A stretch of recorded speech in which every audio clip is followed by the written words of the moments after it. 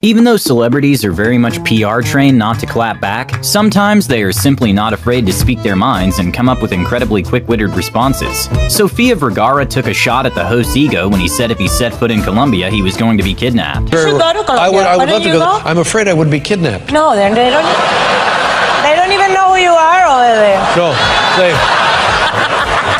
In probably one of the most awkward moments of all time, G-Eazy and Halsey, who were dating at the time, were performing their hit song Him and I. What people didn't know was that Halsey found out that he cheated on her just before getting on stage and still had to perform. And well, G-Eazy also didn't know she knew at the time, but there were signs. I swear I'll try, you can confide in me, there's nothing hard enough. When Jimmy Kimmel was prying on Steve Harvey's net worth and billionaire status, Steve took the brutally honest route. I've just been trying to add it all up. Well, if I was a billionaire, I wouldn't be on your show. Not sure if this is a clapback, but definitely one of the most savage moments of Mark Wahlberg's career. Called Beantown.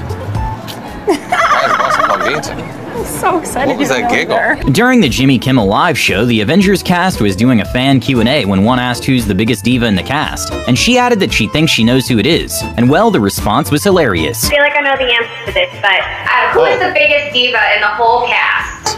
Yeah, who do you think? Robert. Oh, you think it's Robert? Get that off the monitor.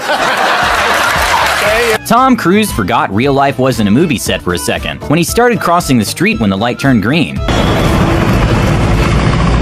But well, he took the humbling experience like a champ and joked about it with a fan. Chrissy Teigen PR team's heart skipped a beat during The Tonight Show with Jimmy Fallon. Oh, guys. I want to cook it. All right. Oh my God. Whistling to a human being is completely unacceptable and will be seen very disrespectful. When a diner was not happy with her food and was trying to get Gordon Ramsay's attention, she went the worst way about it. Hey, thank you. Hey, get the bit. Chef! Right. Don't whistle at me. I'm not your f***ing dog, yeah? You look more like a dog than I do. Seth MacFarlane commented on how the crowds in the UK are big compared to the ones in the US completely backfired. Huge crowd, and like you go to like the Tonight Show in the States and there's like 5 people in the audience. No, that's only when you're there, darling.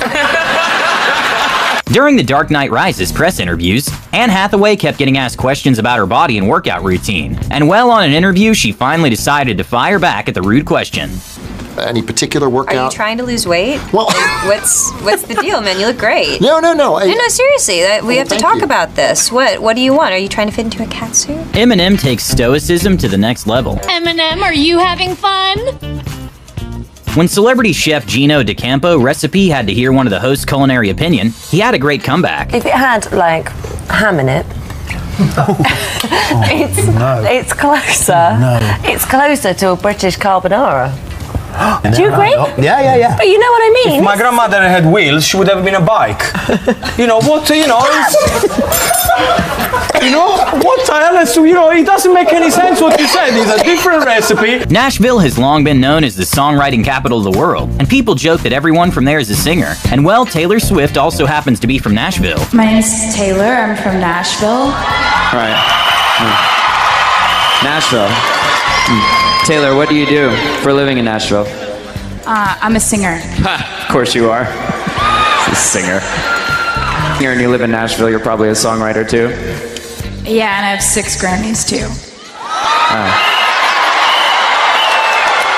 It's well known that a big controversy surrounding Hillary Clinton is an alleged deletion of thousands of emails. Zach Galifianakis made sure to make the end of the interview memorable. Well, this has been a lot of fun, Mrs. Clinton. We should stay in touch. What's the best way to reach you? Email? And beyond scared straight, young delinquents are taken to a prison to experience a day in prison in order to scare them from committing crimes again. But one of the at-risk youths didn't seem too scared. Come on. Huh? I can't. Why you can't? Because the door's not open all the way. Maybe don't try to flex your Twitter followers to one of the biggest celebrities in the world. Exploded. I mean, how many followers have you got on Twitter? Because I'm not bragging, but I've got 4 million. It is amazing. That's amazing. I have 20. Okay, no one should ever do this considering paper has tons of chemicals and toxins. But during the David Letterman show, Lady Gaga wasn't too keen on the questions Letterman was asking, and just ate the questions he prepared. This one. What did you... Oh, no.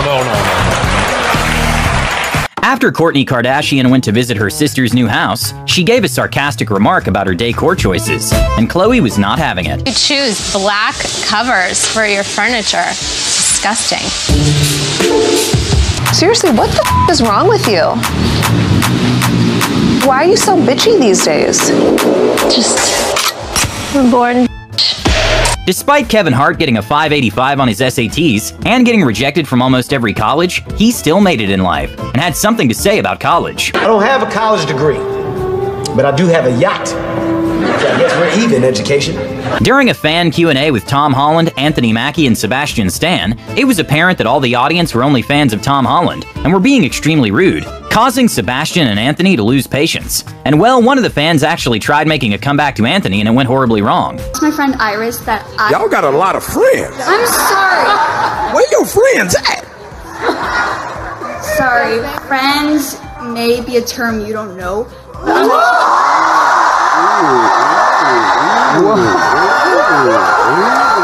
I don't know the term friends. I know the term family. When stuff get tight, let me see where your friend at. When Kourtney Kardashian, who is Scott Disick's ex, hired a very good-looking lifeguard, everyone found it a little weird, and Scott particularly had a lot to say. This guy really a lifeguard? I mean, when's he saving lives? He's in like the gym all day. A rude interviewer was bringing up weird questions to Ariana Grande, such as how does it feel to look younger than you are, and then all of a sudden brought a random comment someone tweeted. And well, Ariana Grande was quick to fire back. If when you go to McDonald's people give you crowns, which seems cruel to me, I don't go to McDonald's. Does it bother you does it bother you at all? Helen Mirren is known to be 50 Cent's celebrity crush for a long time now. So when Stephen Colbert tried to flex he kissed Helen, he learned that he can't outdiss 50. Hard for you to watch knowing that you got a crush on Helen Mirren, but I'm kissing Helen Mirren? I was just wondering how your wife felt about that. When a host tried roasting a contestant, it completely backfired. And you're still looking like Cher. Well, she looks good for her age, unlike some people. At the Graham Norton show, guest Jim Carrey paid a textbook definition of a backhanded compliment to Margot Robbie. And I wanted to talk to you because you're amazing and I'm so excited for you. Oh, it's incredible that you've gotten as far as you have with your obvious physical disadvantages. That's just pure talent there. Just a talent override there. Comedy Central hosts every year a roast of a celebrity, and in 2019 it was Justin Bieber, and most of the jokes from the hosts were about him looking like a lesbian. This was Justin's response. What do you get when you give a teenager $200 million? A bunch of has-beens calling you a lesbian for 2 hours. An interviewer went too far when she asked Kim Kardashian how much money she made from a game she released, and Kim just made it clear that she did well from it. How much money did you make from it, personally? What? Are those numbers that were written about correct or close? This was $70 million. But it could be more, it could be less. Oh. It's been... Even though Andrew Garfield and journalist Amelia Dime Oldenburg has incredible chemistry during an interview, he couldn't help but too savagely reject her in the middle of it. I want to see you in these kinds of situations. What about other kinds of situations? Not interested. During BBC's Playground Insults, Seth surprisingly didn't come up with many roasts for Chloe Grace Moretz, but it was still hilarious. Your face that smells like garbage. Your beard smells like the sewer. Quick return from... I don't care for this game. James Franco went a little too far during an interview with Nicki Minaj when he tried to argue the name of her song with her. Say we can agree to disagree, but No, we can't agree to disagree. Well, there are a lot of people that read it as superb ass. I've never heard anyone call it that. You're making the... I know, like, I could name like 5 people like right Name now them. that are like my friends, and you know, they're all... After a very bizarre insult to Zendaya via Twitter, she responded in the most Zendaya way possible. Nope, smells like success to me.